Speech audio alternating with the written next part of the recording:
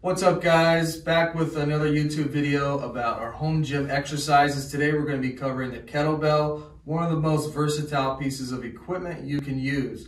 We're going to go over the lower body exercises that I like to use for the kettlebell. In this video, I've got Brandon demonstrating. He's going to start off with a kettlebell swing. There's two types of swings. There's a US type swing, which is much higher, versus a more European, Eastern European, which is much lower, focusing more on the hip. So he's going to start out with the more Eastern European or Russian style, where he's really putting a lot of emphasis on hinging at the hip joint.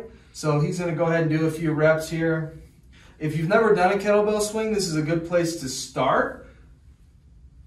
Really trying to get some activation and get a good pump to the hip muscles. This is a good place to start. After that, you can move into a more US style swing where you swing it all the way up overhead. He's going to show a few of those. If you want to incorporate some upper body into the kettlebell swing, this is how you do that.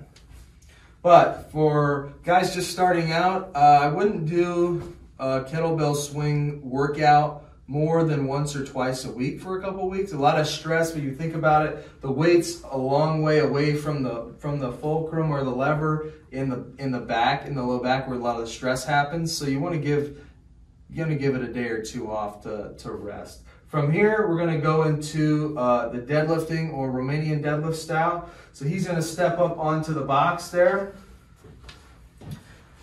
Yep, both feet on the box, knees bent just a little bit. He's going to be hinging from his hips again. So the knees are just barely bent. He's going to hinge all the way down. The reason why you want to go in a box here is to get more range of motion. When you go, if you can see, the kettlebell has some height, right? So if you just go down to the floor, then sometimes it restricts some range of motion. So he's going to demonstrate a few of those. Yeah, go in front. See how you can go way far down there, feel a good stretch in the hamstrings there. This is just a deadlift. And once you get good with those, one thing I really like is a single leg deadlift. Some people call it a Bulgarian, but with the hip shift. So we're going to show that one right now. So this is a single leg deadlift, sort of like a Bulgarian, but with the hip shift. So this is how he's set up. He's got a little bit of bend in the front knee. This leg is totally weightless. It's just for balance. So the back leg's pretty much limp. When he goes down, he's going to lower the weight to that front big toe, and he's going to shift his pelvis and eccentrically load that right butt cheek.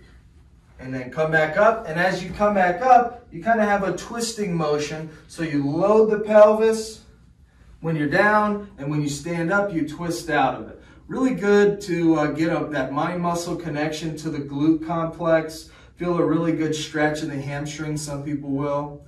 And really good exercise here. From here, we move into the side bend. Really just another really good core exercise that I like. So Brandon's going to face this way and one hand on his hip here. The idea here is you want to stand up as straight as possible and just lean over to the side. Feeling a stretch. So if he's bending that way, he's working this side.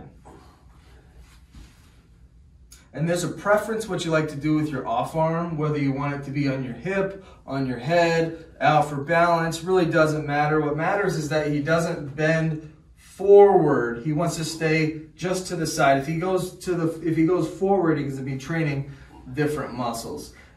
And from there, the last thing we like to do is some hip flexion. So you're going to use a box again. He's going to hop up on the box. This will be down on the ground. He's going to have his toe in here. And this is why you want to be on the box, because as you can see, the height of the kettlebell, you want to have slack and tension at the bottom. So he's just going to stick his foot in there and have his hand on something for balance and just lift the kettlebell up. Really good for the hip flexors. You might feel it in the top of the quad as well. Nice, looks good. So these are the exercises for the lower body that you can use a kettlebell for. And stay tuned for the next video about the kettlebell and the upper body. Thanks for watching.